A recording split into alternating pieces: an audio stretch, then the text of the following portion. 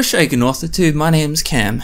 Today I want to chat with you about something really interesting, something quite fascinating. And it's something you either know all about or it's something you've never fucking heard of in your life. What I'm talking about is the hero's journey, or also known as Joseph Campbell's monomyth. But Cam, what is Joseph Campbell's monomyth?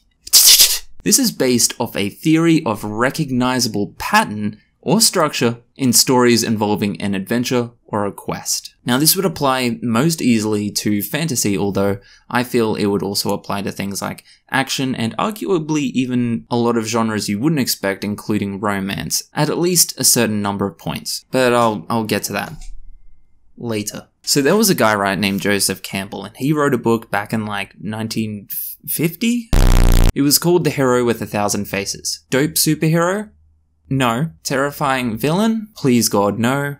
Please stop. Joseph was a professor who did quite a lot of extensive research into mythology, and at a certain point he realized that there was a bit of a pattern he was noticing. There were recognizable checkpoints along all of these heroes' quests that he was able to put into a bit of a diagram. Before I get into that, I do want to make it clear that the hero's journey, this cycle, it's not a bad thing. It's not something you want to avoid. All it is patterns, and patterns that we obviously connect with on a deeper emotional level. So if anything, I would actually advise against actively avoiding this. Hear me, wise guy? Don't do it. Or else.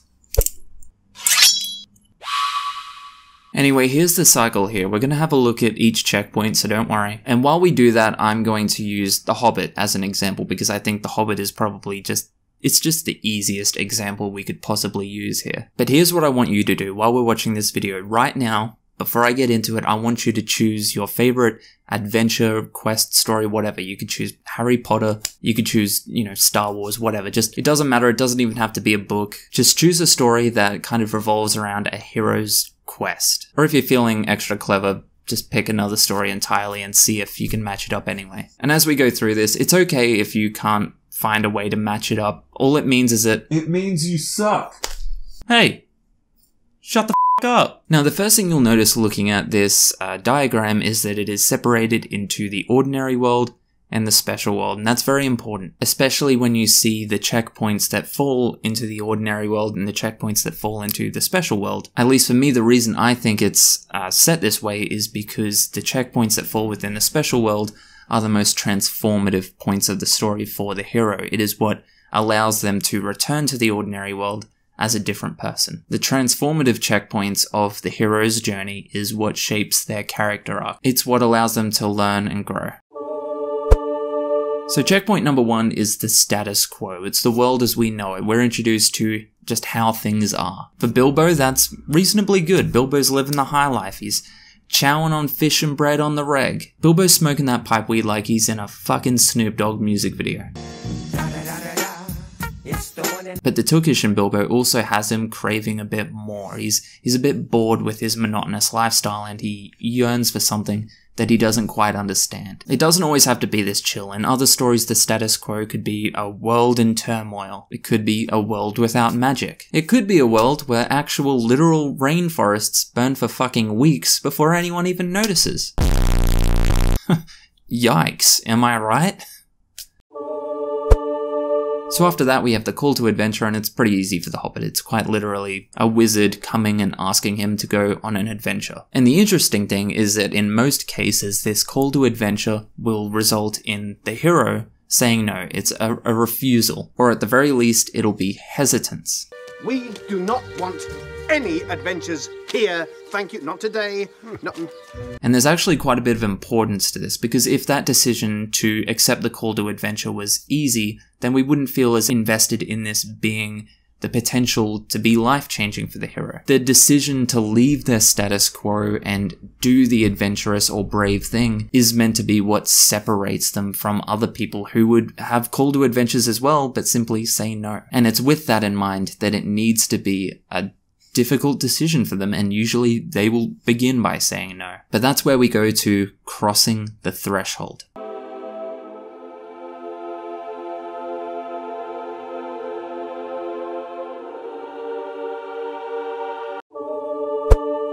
This is the important point I was talking about. This is when the hero actually accepts the call to adventure, and they leave the comfort of their home. They make the decision that theoretically would mean there's no turning back. They've officially separated themselves from the sheep by accepting the call to adventure and crossing the threshold. I'm going on an adventure! So the Road of Trials is the fun stuff. It's really easy to identify in, like, adventure and quest stories. It's all of the mini levels before the final boss, so to speak. In The Hobbit, an example of that is pretty easy. It's just the 3 trolls, which in regards to the movies was the birth of one of my favorite quotes from the entire trilogy. I've got parasites as big as my arm. Approach. So approach is basically the first major setback. This is where we feel like maybe it's not all going to go well, and generally results in a kind of trial. For the Hobbit, that would be Bilbo making the decision that he's going to turn around and go home, he's going to leave the quest because he feels like he's a burden on the other dwarves. But ultimately he ends up stuck within the depths of the goblin tunnels, and this is when he encounters Gollum and has a bit of a battle, so to speak, although it's more a battle of wits. He's not just trying to outsmart Gollum in the riddles that they're giving back and forth to each other, but he's using the riddles to try and trick Gollum so that he can escape safely. Ordeal. So ordeal is another one of the most important parts of the whole hero's journey. This is what I would say is the major transformative moment for the hero. This is where they're faced with an extreme moral dilemma or intense physical challenge. In my opinion, for Bilbo, this was just after they escaped the goblin tunnels, and he now has the ring which allows him to go invisible, and he has the decision to follow through with going back home, or does he rejoin the company of the dwarves and continue to risk his life for their benefit? Or another even better example of an ordeal for Bilbo could be, at least in regards to the movie, when he truly, for the first time, puts his life on the line to protect Thorin, a guy who up until now had shown nothing but disdain and distrust for Bilbo. Bilbo jumped in there on his own and said, "Not today, motherfucker." This ordeal is where Bilbo proves that he's not just the burden that Thorin, rightfully so, thought he was. After that we jump to reward, which is quite generally a physical reward. Maybe it's a new sword, maybe it's a new superpower. In Bilbo's case, you could quite easily say it's the ring. Although I would say that the reward in this situation is actually the respect he gets from Thorin as a result of the ordeal. By risking his life, he is finally respected and loved by Thorin and the dwarves. So then we have Magic Flight, which I think is just a way of saying the story is segueing into the next major thematic change. Or in the case of, Bilbo and that, you could say quite literally a magic flight. And then we have Return. So this is the point in the story, the calm before the storm, where it feels like it's becoming a bit more safe and comfortable for the hero and his or her companions. In The Hobbit, that would be the comfort and security that they find in Lake Town. They roll into Lake Town, Thorin's like, "Yo, I'm king under the mountain." Bingo blammo, they get instant clout. Before you know it, the dwarves are all iced the fuck out. They're getting all that salted pork. Salted pork? Yeah boy. Salted pork. The intention of Return is to kind of lure you into a false sense of security before the actual climax of the story.